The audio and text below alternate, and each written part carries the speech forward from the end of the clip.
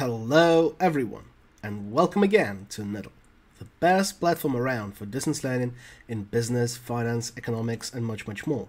Please don't forget to subscribe to our channel and click that bell notification button below so that you never miss fresh videos and tutorials you might be interested in. Many thanks to our current Patreon supporters for making this video possible, and we'd also greatly appreciate if you consider supporting us as well, so please check the link in the description for more details. My name is Sava, and today we're going to investigate a key performance evaluation metric for portfolio or fund performance, that is, tracking error and information ratio. Quite commonly, you want to understand how your portfolio or your fund performs in relation to the benchmark and how well does this particular strategy reward you for deviating from market performance. And that's what tracking error and information ratio allow you to do. Tracking error is quite a neat measure of risk that measures the standard deviation of outperformance of your portfolio over the benchmark. So you can just calculate the differences in your portfolio or fund returns from the benchmark returns and calculate their standard deviations, and then calculate the information ratio, which is an improvement or a generalization of the Sharpe ratio, where in the numerator you have got the difference of the portfolio return and the benchmark return, and in the denominator you have got the tracking error that we have discussed previously. And it's easy to see that this would be a generalization of the Sharpe ratio in the sense that here, instead of the risk-free rate, we can put any benchmark we want. Now, let's calculate the total returns of our three candidate funds that are BlackRock, Charles Schwab, and Invesco, and see whether they deliver meaningful returns over the S&P 500 ETF.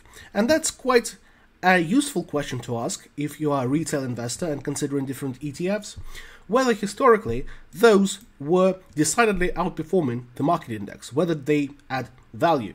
And we'll also discuss how well does the tracking error and information ratio reveal the nature of these funds and how do those funds managers deliver additional returns to their shareholders.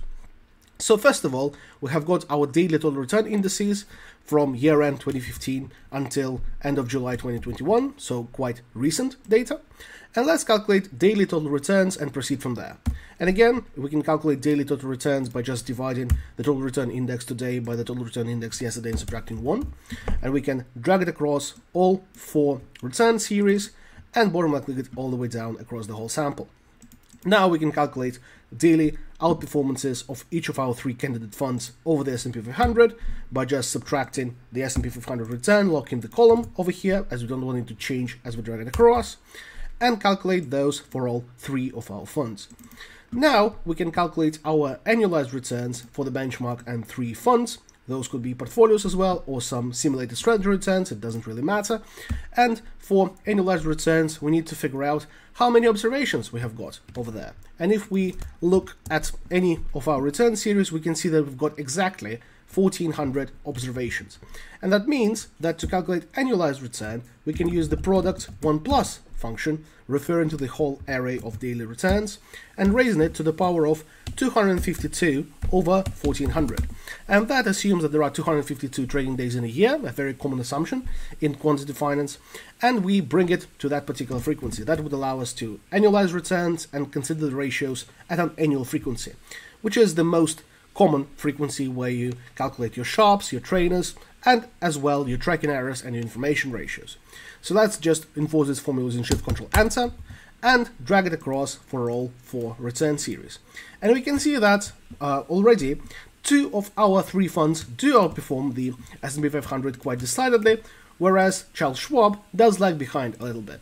And now we can calculate outperformances by subtracting the S&P 500 annualized return from fund annual return, locking the column as well. We can see that BlackRock delivers an outperformance of 4% per annum, Invesco delivers an outperformance of almost 8% per annum, which is really impressive, whereas Charles Schwab lags behind by about 2%.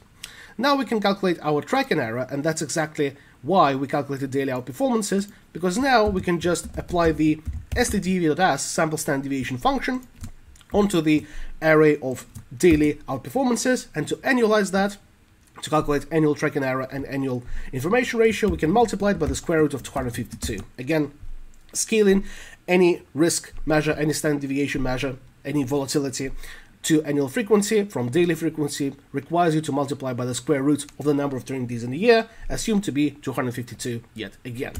And here we see that the tracking error of BlackRock on annual terms is 17%, meaning that the volatility of outperformance in annual terms is 17%. That's the deviation that you would expect from the market index when investing in BlackRock, and we can compare it to tracking errors of other funds. We can see that Invesco deviates from market performance the least, whereas it delivers the greatest outperformance, which already does single out Invesco as the best candidate fund out of the three investigated, whereas the Charles Schwab performance is quite poor.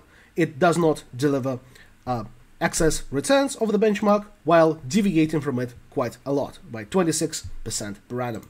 Now, to integrate the outperformance of annual returns and the deviation of daily returns from the benchmark returns, we can calculate the information ratio that's just the outperformance divided by the respective tracking error. And obviously you can calculate your daily information ratio, monthly information ratio. Annual is just the most common. Just make sure that your return measures and your risk measures are both on the same frequency so that your calculations are consistent. And we can see that BlackRock has an information ratio of about 0.25, the information ratio of Charles Schwab is negative, and the information ratio of Invesco is approximately 0.9. Here the rule of thumb is that, again, you're looking for positive information ratios, that goes without saying, but in terms of their magnitude, if the information ratio is in excess of 0.5, you're looking at a very successful fund or a portfolio. And we can see that Invesco does deliver in this regard, while BlackRock does provide decent performance, but nothing really special. So here we can conclude that as per the information ratio, Invesco is indeed the best ETF in terms of historical performance if we judge it by the information ratio. However, information ratio has some limitations, mostly in terms of leverage and market risk exposure. Obviously, you could outperform the benchmark, whereas not deviating from it much, by simply over-leveraging yourself. You can be a so-called closeted indexer. It means that you would just invest in a broad market index, but take on some leverage. That would lead to higher expected returns in the long run at least, and could propel your information ratio into the positive territory without your fund manager generating any alpha. And for that, you need to always consult information ratio in context with other portfolio evaluation techniques, such as the Sharpe ratio, such as Jensen's alpha, that we have already covered in the previous videos, or the appraisal ratio, a measure that we'll cover in the videos to come. And that's all there is for tracking error, information ratio, their applicability, and limitations. Please leave a like on this video if you found it helpful. In the comments below, I'm eager to see any further suggestions in videos for business, finance, or economics topics you would like me to record. And please don't forget to subscribe to our channel or consider supporting us on Patreon. Thank you very much, and stay tuned.